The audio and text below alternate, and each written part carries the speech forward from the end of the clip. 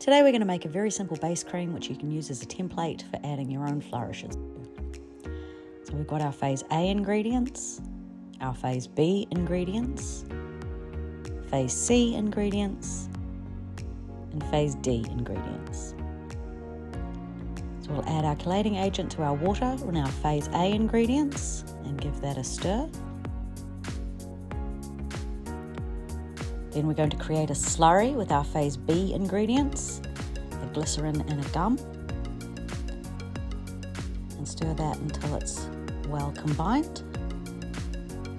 Then we're going to add our phase B ingredients to our phase A ingredients, adding slowly and stirring.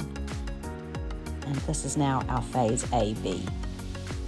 Then we're going to add our phase C ingredients together, our emulsifier and co-emulsifier stabilizer. That's our phase C put together. And then we're going to heat them both up to 75 degrees Celsius.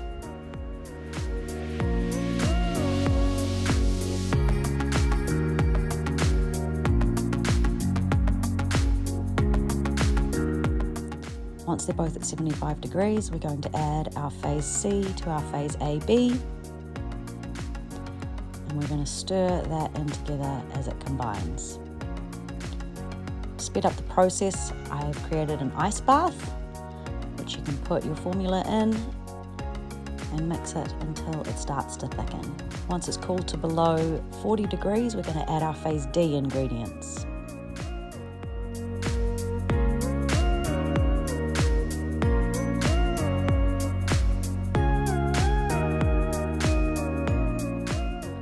And once it's below 25 degrees, we're going to pH test. So we just want to pop our little pH stick in there and compare. Now this is a little low. We want it to be about 5.5 and that's sitting at around 4. So we're going to add a buffer. This is a 10% sodium hydroxide and water solution. We'll try this again. And it's about a 4 to 4.5, still a little bit low. So we're going to repeat the process